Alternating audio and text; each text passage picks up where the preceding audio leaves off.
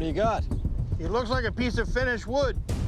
While excavating at the southern border of the Oak Island Swamp, Billy Gerhardt, along with other members of the team, have just unearthed what may be an important discovery. It's very smooth. It seems really polished. I mean, I can't see that happening naturally. I'm going to toss it into you. It seems like a pretty solid piece of wood. That's beautiful, actually. It looks like a handrail. Or the top of some balusters. Yeah, the top of your ship, right? Around your rail, right? Yep. Part of a possible ship's railing? Discovered in the Oak Island Swamp? Could it be connected to the nearby Stone Road, believed to have once been part of a ship's wharf? And also offer further evidence that the swamp was once an open harbor?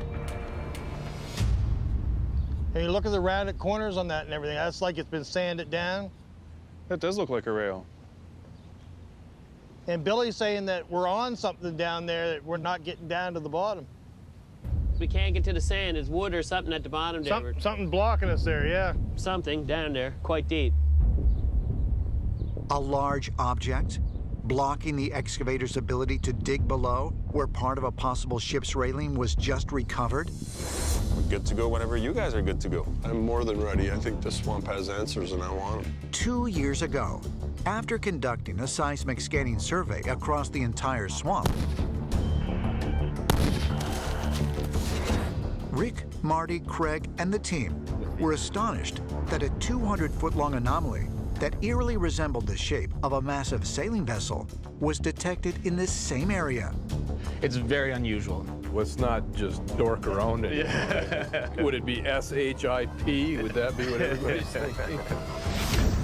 Although subsequent drilling was unable to reveal any definitive proof of what the object was, is it possible that the team may now be close to finding out? This is pretty exciting. Scott, why don't you give Rick a call? Yeah. Here's another piece of it. Look at that. Oh, look at that. Found another piece of it, guys. This is a nicely worked piece of wood. This is crafted, and it looks like a railing. There's something down there keeping us from digging deeper. The bucket is sliding along something, and it's not rocks. If we can get eyes down there, I think we're going to find a lot more. Hey, guys. Hey, guys. Hey. Hey. So this came up from quite a depth. I mean, it looks to be quite a uniquely finished piece of wood. You put your hand around it, Rick, it has that feel, you know? What do you think? You're the guy to ask.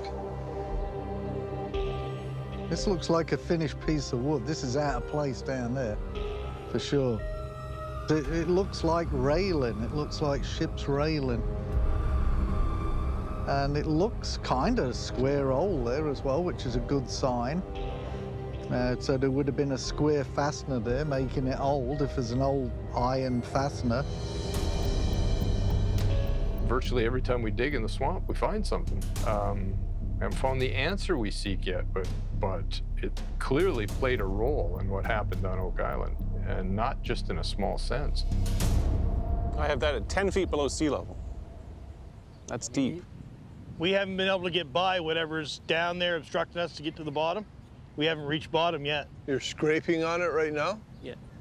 Can you see anything in there? No. No. You can't get close enough to the hole. Why not? It's all slumping in. It's really unstable. Where is it in relationship to the hole?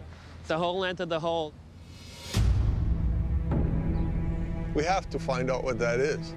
I've always believed that there were some answers in the swamp. It's the keeper of secrets. You know, even as a young child, I remember looking at the little map on the Reader's Digest article and thinking, why is that swamp there? You always wonder, what's at the bottom? What's down there? I still feel the same way about the swamp. What's down there? What's it hiding? Look, you guys you're making a great case that there's some answers down there. So whatever it takes, seriously. It's a great find, and it presents all kinds of possibilities. I wish it were 9 o'clock instead of the latter part of the evening, but it's time to call it a day and come back with a plan tomorrow. Very cool. Yep. Very cool. Good eyes. Great. Tough pocket find. Good one, Billy.